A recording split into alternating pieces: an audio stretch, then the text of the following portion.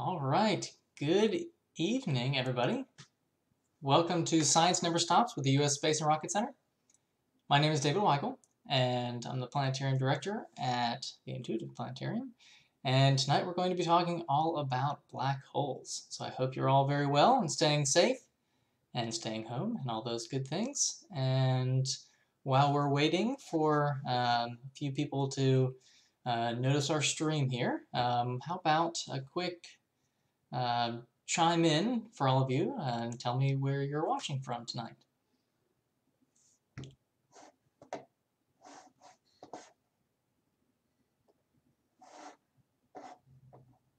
All right, so I'll start. I'm in Huntsville, Alabama. Fantastic, I know.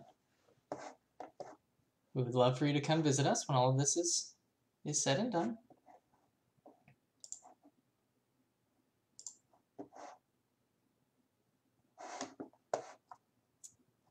Let's see.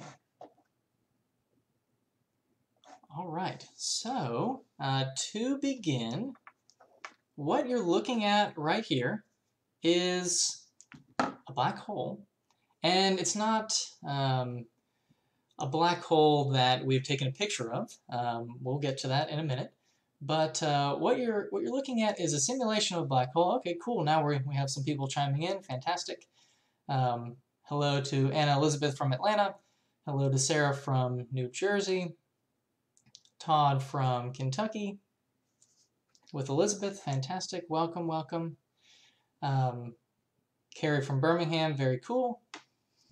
So again, what I was saying, this picture that we're looking at right in here is not an image that we have taken, but rather this is a picture that is a simulation, and one that is highlighting the very strange optics that we see with a black hole.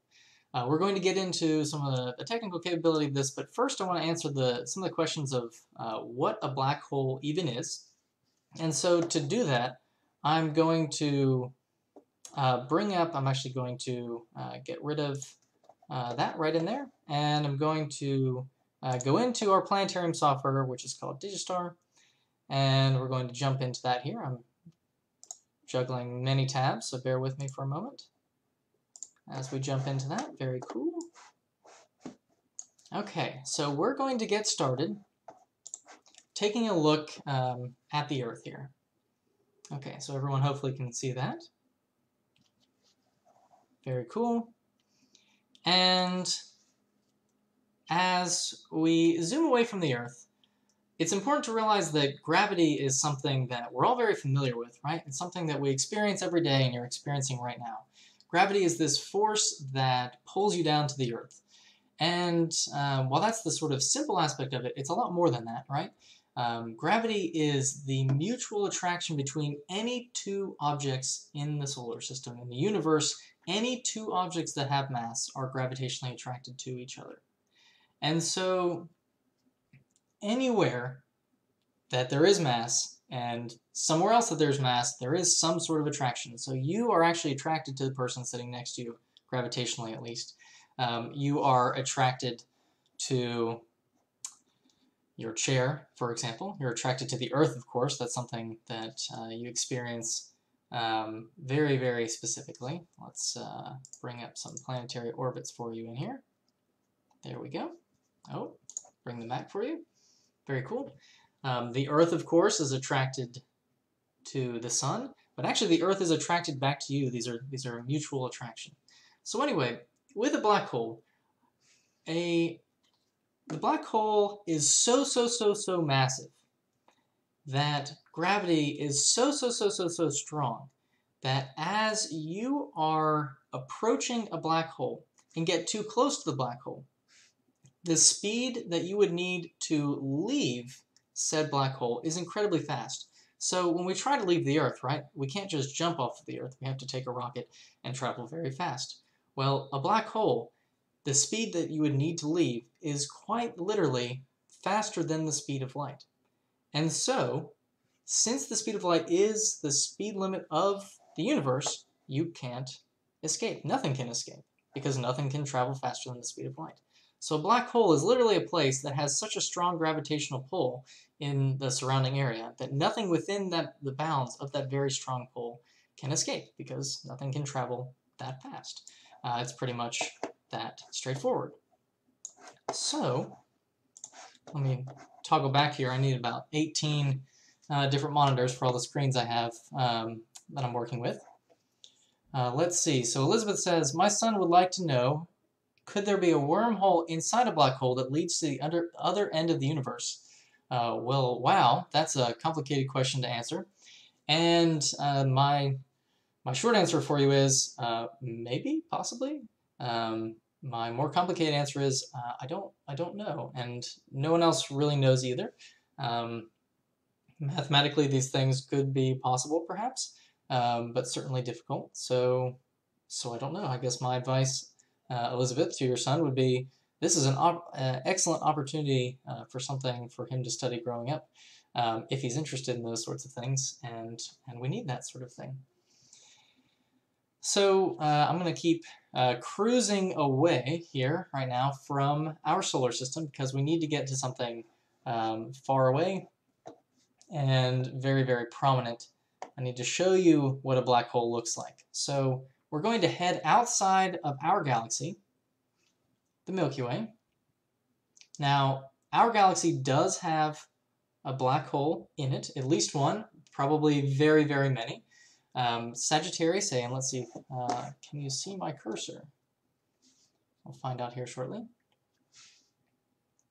So Sagittarius A star is right in the center here. Good, you can see my cursor. So we do have a supermassive black hole at the center of our galaxy, and let me show you what that looks like. So I'll bring that up, and we're going to fly there right now. Spoiler alert, this might be quite bright, so we'll see.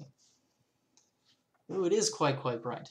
Also, caveat that while we have done some live streams, we've never used our Planetarium software in flat screen mode prior to about 2 a.m. last night.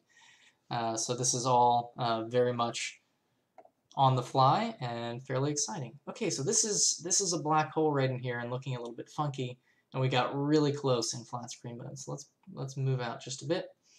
Okay. So what we're seeing in here, and let me pause outside of this and see if I can make this a touch dimmer for you.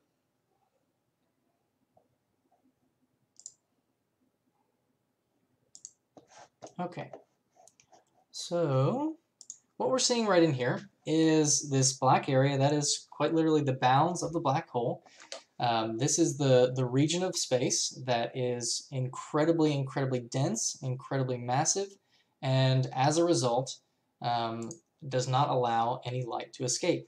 Now, there is a very bright region around this, and that's because we're at the center of our galaxy, the Milky Way, and because the Milky Way is so bright, let me bring down its intensity a little bit. Oh, maybe too much. Let's bring it down right about in here.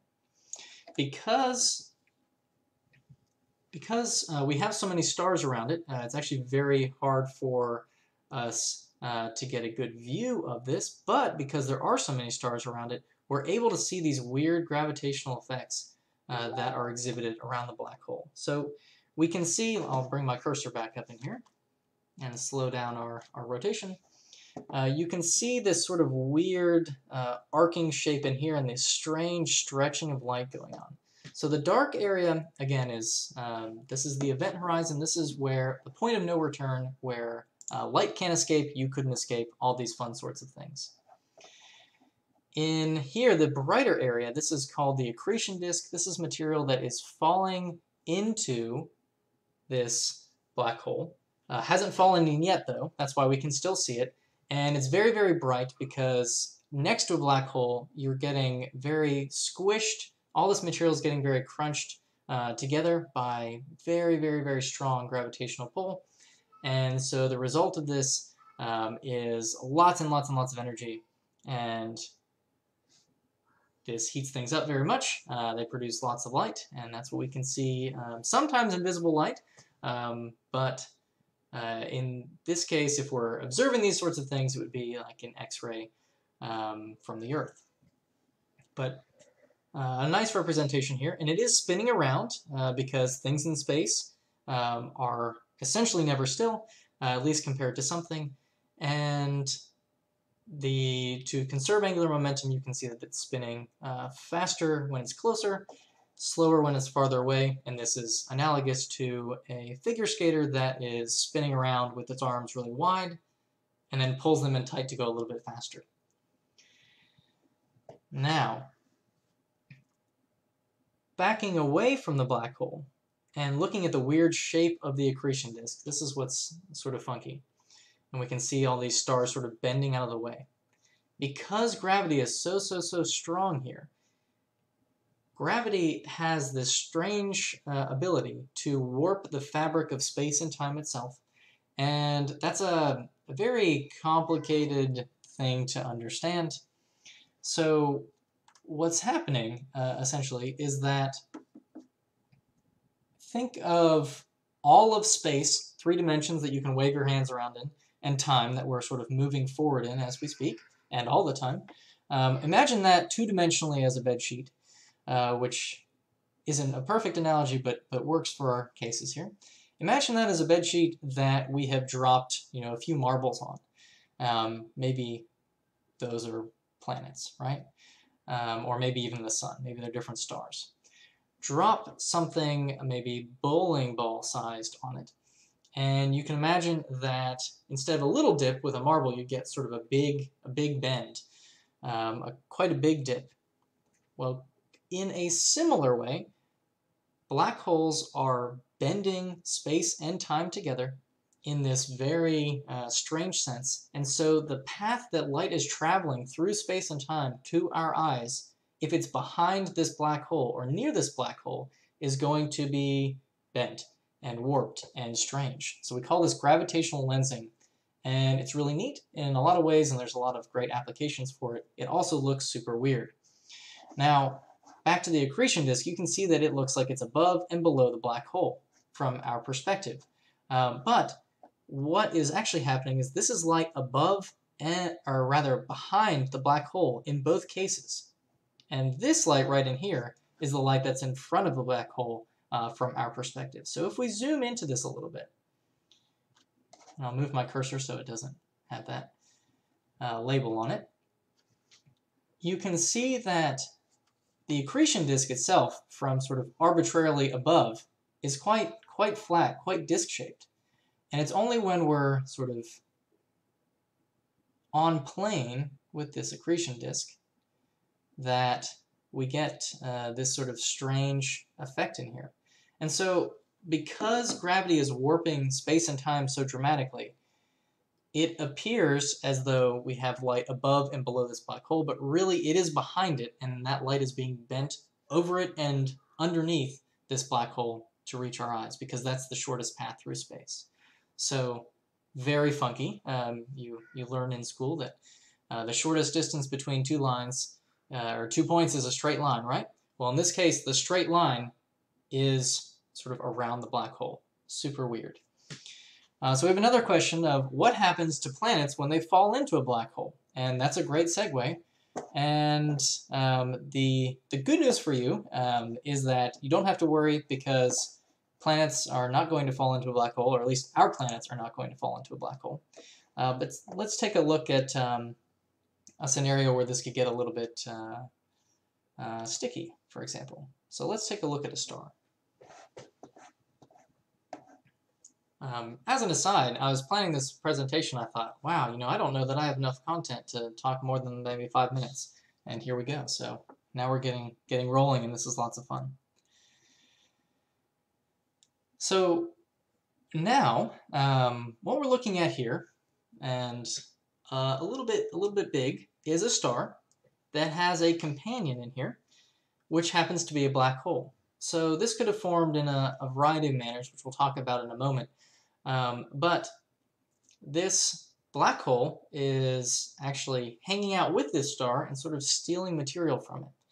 And the reason that we're going in this direction to answer the question, what happens to planets when they fall into a black hole, is that you'll notice that this star is not falling into the black hole itself, right? It's not just zooming into the black hole. So we can see the big star right in here, the black hole with the accretion disk, these weird jets of radiation spewing away, which is due to strong magnetic fields. You can see that gravitational lensing to just a little bit of an effect. And the point is that you don't just fall into a black hole, because gravity works the same whether you're a black hole or not. Gravity just happens to be very, very strong, very, very close to a black hole. But you can have a black hole with the mass of the sun, for example. It would just mean that, and actually anything can be a black hole if you make it small enough. So for example, if you took the Earth and you smushed it into something that had the radius of about 1 centimeter, it would become a black hole.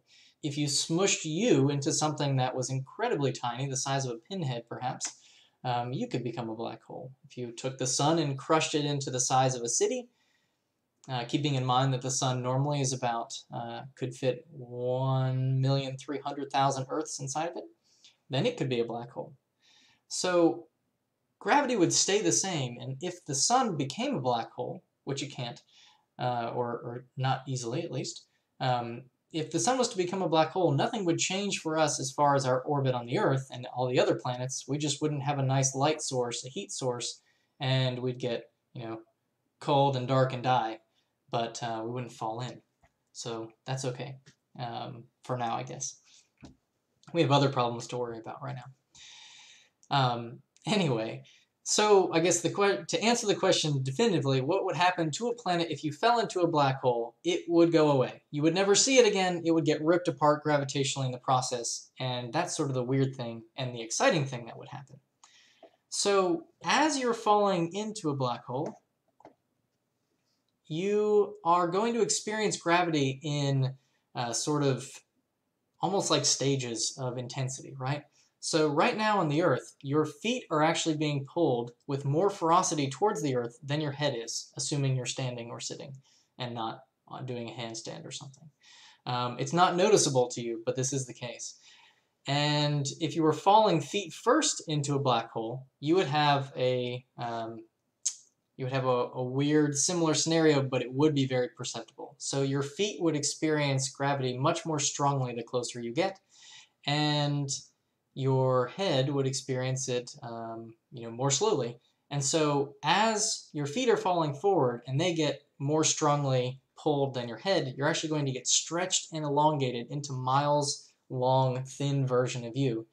And a planet would experience something similar. So you can expect to get basically pulled apart.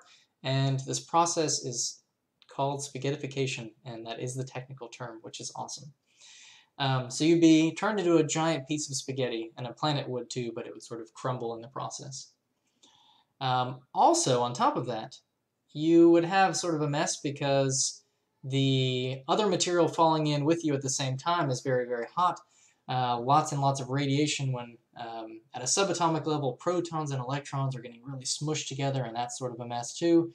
They get very angry about that, and so the process of that would be pretty brutal. All that radiation is not good for you. Imagine getting x-rayed many, many times at the dentist office in a row. That can lead to things like cancer, amongst other bad things. And yeah, so you would basically be cooked at the same time. So you would become cooked spaghetti, and then no one would ever see you again. So, bummer.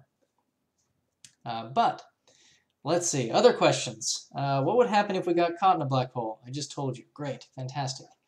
I'm ahead of things. How would it affect us if our moon was destroyed by a black hole? So again, it really wouldn't, unless it got close enough that we were sort of unstably caught within that black hole, and then that could be sort of not so good. And let me point out how you get a black hole. So let me get rid of this here. Let me explain two concepts to you in the process. So we have to figure out how a star works.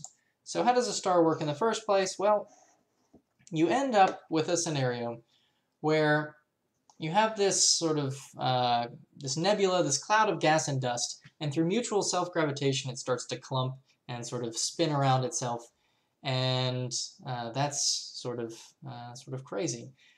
It gets a little bit tighter, clumpier. As it gets closer and closer, things heat up. And eventually, due to gravitational interactions, and eventually you get enough heat that a new star is formed, very bright. Nuclear fusion ignites, and this star is formed. And it's the process, it's sort of this tempering between gravity pulling everything in very tight and radiation from the star pushing everything out. And so this process sort of tempers itself, and this is called hydrostatic equilibrium. Radiation pushing out, gravity pulling in. And stars hang out like that very nicely for a long time. The sun is in hydrostatic equilibrium. It will continue to be in hydrostatic equilibrium for quite some time, and it will never lose hydrostatic equilibrium dramatically, rapidly, and that's very good because the sun is basically not big enough to explode. So that's very positive for us.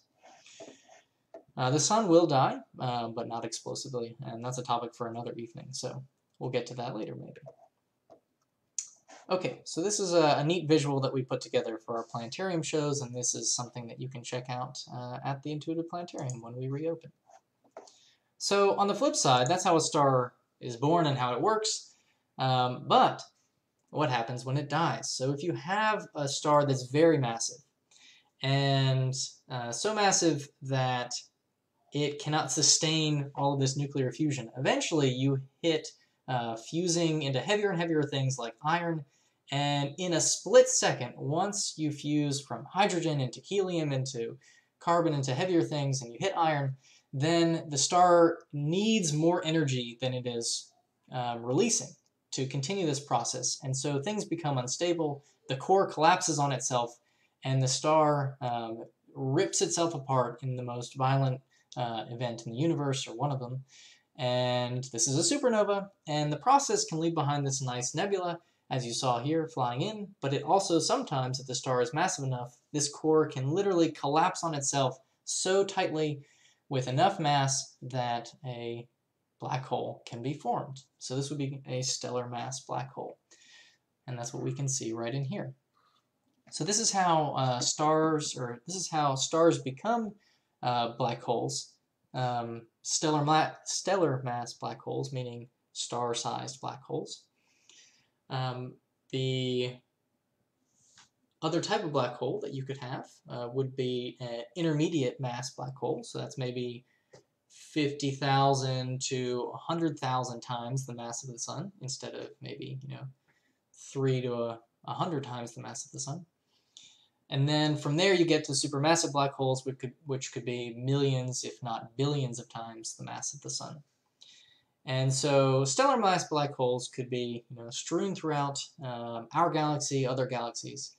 Supermassive black holes are typically thought to be at the center of at least most, if not all, galaxies. And intermediate mass black holes were very, very unknown, and still are very, very unknown. We haven't really directly observed one to, I guess, 100% assurance, but recent news says that we most likely saw one in a nearby galaxy. So you can go to NASA's website to learn more about that and how the Hubble Space Telescope helped with that. And basically the idea behind these intermediate mass black holes is that they are not something that we're going to find in an event of them forming, right? We're not going to see a star blow up and go supernova and then find a black hole in it instead. We're also not going to see it rapidly consuming things like we see with supermassive black holes, because it doesn't have the same gravitational pull as those. And so we have to get sort of lucky to find them, and so you can read more about that if you so desire. I can post a link to that NASA article after this in the comments. So other questions: what if a black hole entered a galaxy with nothing for it to swallow up? Would it stall out? Fantastic question. A black hole doesn't have to consume anything. It can simply just be a region of space that is incredibly dense that nothing can escape. So it can still be this black hole in space, whether it's eating something or not. And most black holes probably aren't eating anything. They're just hanging out. And we don't know they're there until you get close and turn into space spaghetti, as Laura is talking to, or as Tyler is saying here. But the likelihood of you hitting one of those is pretty slim, especially given how much we as humans have been traveling into space, and we would be able to notice their gravitational influence on things. So we can say with quite good certainty that there's nothing of concern in our solar system or nearby neighborhood. So that's good. Let's see. So I think I've covered most of my topics. And Julie says, thank you for doing these. I'm sharing with other parents afterwards at Caddo Middle Magnet in Shreveport. Fantastic. I'm glad that even despite missing notifications, you figured out how to get here, and you can watch it again. So don't fret whatsoever. This will be up on our Facebook page, and you can check it out. Aaron is related to the person who helped fix the Hubble Space Telescope, and that is fantastic. That was very much needed. Hubble is celebrating its anniversary here soon, 30th anniversary, and that's super, super exciting. Oh, last thing, nothing to do with black holes, but just very exciting. Let me bring you to what's going to happen here tonight, actually, something that you should look for, which is a very nice sight in the sort of southern-ish sky. Let me bring you to... Let me bring over another tab. Let's see how nicely this will handle it for me. Very cool. Okay, so we're now using a different software. This is called Worldwide Telescope, and you can find it at worldwidetelescope.org. It's free to use and very powerful, very exciting. So if you are looking sort of, let's see, let me view from, okay. So if you're looking kind of southwest in the early evening tonight, you'll notice Orion. He is right in here, the Hunter. Very, very bright trio of stars here that make up his belt, as well as Betelgeuse, one of the armpits, Rigel, one of the knees, Saiph, another knee, Bellatrix, the other armpit. So he's very, very bright, and the face of Taurus the Bull is very bright as well. It's sort of V-shape, and then the shoulder of Taurus, heading a little bit more west and then into north, this is going to be known as the Pleiades, or Subaru in Japanese, and these are the Seven Sisters. And if we zoom in, they're very, very pretty. They're very bright. It's a nice, tightly knit young star cluster. Anyway, this is always something very exciting for you to check out. But tonight, Venus is going to be pretty well smack dab in it. So you should check it out. It will be awesome. It will be worth you looking at. And if you say, oh no, maybe I won't see it tonight, maybe I'll go out the next night, that's a bad plan because it won't be there anymore. It'll be further. So don't do that. Go out tonight and then go out the next night too. And let's face it, you should go outside a lot right now, at least in your yard, not too far away from your house. And enjoy the outside and enjoy the night sky because it's beautiful and will give you some good peace. So with that said, thank you so much for joining us this evening. I hope that I answered some of your black hole questions. If you have any other questions, feel free to post them in the comments and I can give you some answers after the fact. And please join us again next week, next Friday at 7 p.m. We will reveal the topic next week as well at some point, as soon as I figure out what it's going to be. And again, keep in mind that this is Science Never Stops with the U.S. Space and Rocket Center. My name is David Weigel, and I hope you have a fantastic evening. So thank you so very much.